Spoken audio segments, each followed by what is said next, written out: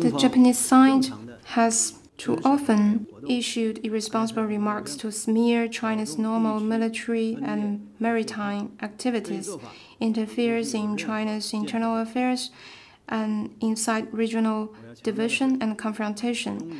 This is not constructive at all.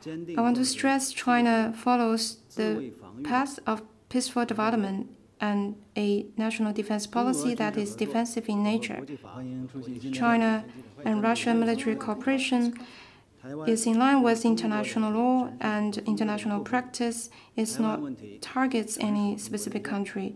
Taiwan is China's territory, a sacred territory that cannot be splitted, and the Taiwan question is China's internal affairs that brooks no foreign interference. Japan has connived at its right-wing forces' provocations in the East China Sea and even roped in external forces to engage in the region and even collude with the U.S.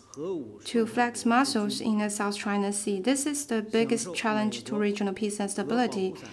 Japan has portrayed itself as a victim of nuclear weapons, but even in the meantime pursued the protection of the nuclear umbrella of the U.S. and even obstructed the U.S.